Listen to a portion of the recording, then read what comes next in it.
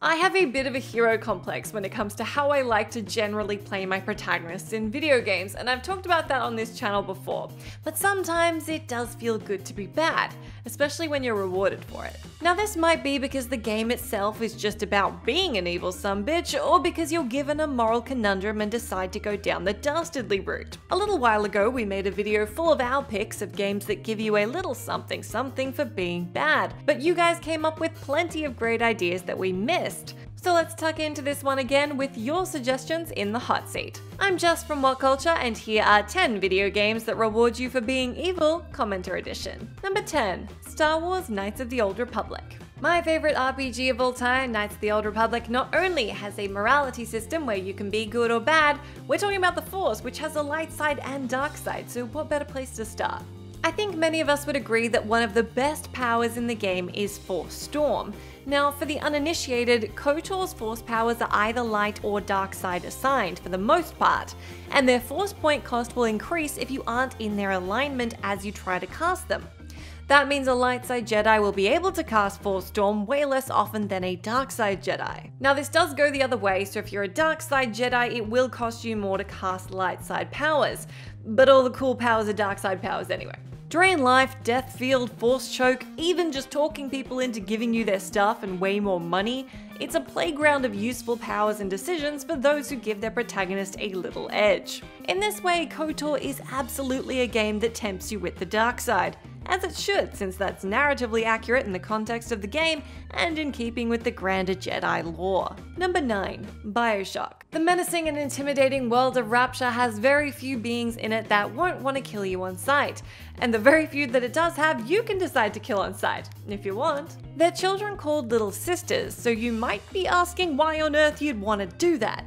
Well, firstly, they're hardly defenseless with a fearsome Big Daddy at their backs, though if you do manage to get through him, you'll have the choice to harvest or rescue the Little Sisters. Harvesting kills the child for a large reward of Adam, the precious resource you'll need to acquire plasmids, while saving the Little Sisters grants half this amount. Good guys may be inclined to save the innocent kids, but you're doing yourself a disservice in the short term, as Adam is the key to being stronger. And though you'll be rewarded for being a nice guy with a teddy bear full of Adam down the track, you may want it now. You'll probably feel guilty about it, especially in the game's final moments, but there is a massive short-term gain in taking out the little ones early on. That is a really evil sentence. Let's move on.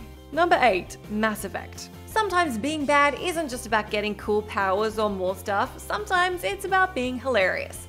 And for that, we turn to Renegade Shepard. I'm 2 out of 3 games into my second Mass Effect playthrough, and being nice can be a drag. You know what's not a drag? Punching people in the face. And who deserves to be punched in the face?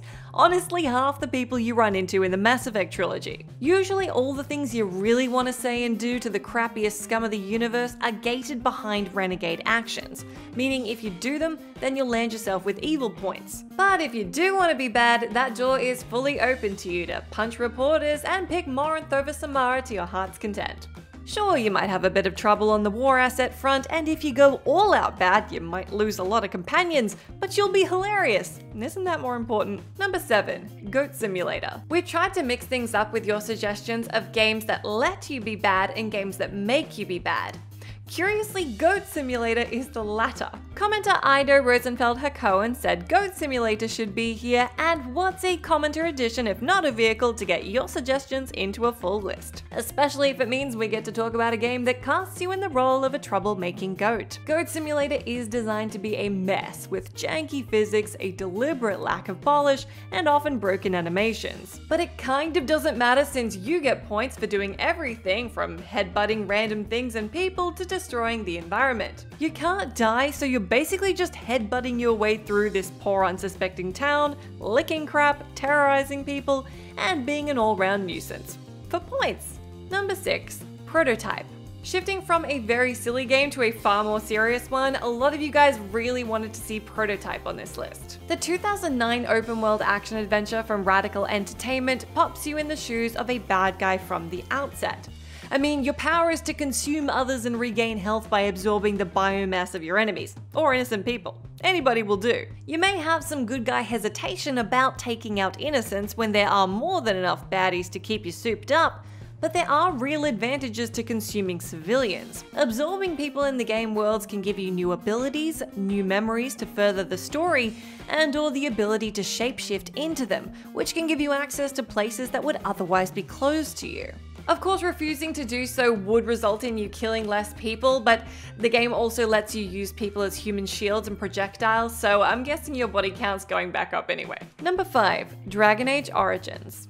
Dragon Age is absolutely a hero story, but you still have a lot of agency in deciding how you want to act, who you want to befriend, and what kind of person you want to be. That said, there's no traditional morality meter tracking your overall saintliness or dastardliness. Your companions will approve or disapprove of your actions, but that also depends on their perspective on things. Killing a bunch of innocents will just result in losing your companions, which isn't great, but there are still substantial useful avenues in being evil here. It may be immoral to convince the werewolves to slaughter the Dalish, but getting the Lycans on side for the final battle is pretty freaking cool. There's also a lot of fun you can have if you aren't trying to be everybody's best friend. Not to mention, evil choices often give you extra loot and money, as well as resolving some quests faster. It's a lot easier to just leave that wounded soldier where he is than to help him get back to camp.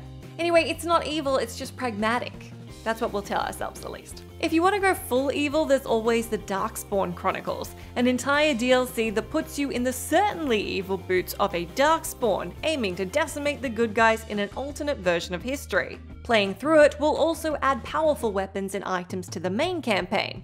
So there you go, rewarded for being the champion of evil itself and murdering your mates. Number 4. Tyranny. Obsidian Entertainment's 2016 RPG Tyranny is all about being a not-so-great dude. Although I suppose the title probably gave that away. Essentially, Tyranny has you fighting as part of an evil empire. You report to the Overlord Kyros, and it's your job to restore order after the world has been conquered. How you do that is up to you. You'll basically be deciding between murderously evil or cleverly calculated in your evilness. There are consequences for both, good and bad, so you'll have to weigh up your options, but no matter what you do, this is a game that's happy for you to go all out bad and make sure you get rewarded for it. There's pragmatically evil, then there's diabolical, and this game lets you go for either.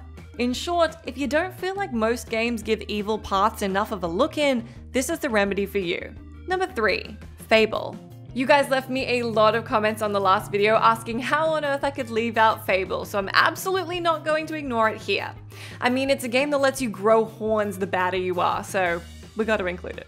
Many commenters did bring up that you don't really get good rewards for being evil, despite the fact that there are lots of opportunities to be evil. There are pretty equally good rewards whether you run around being a douchebag or practically Jesus. But there are some exceptions to that though, of which one is Skorm's Bow, one of the best weapons in the game. You can only get Skorm's Bow by earning enough evil points through sacrificing followers. Yep, you'll have to recruit henchmen, then kill them off at the Chapel of Skorm at just the right time of day. So not evil. Additionally, we need to talk about the endings of Fable 2, where you can basically get a statue by sacrificing everybody you love to save a bunch of NPCs, or you can save your family and your dog but the NPCs are done for, or you can get a whole pile of money and everybody dies.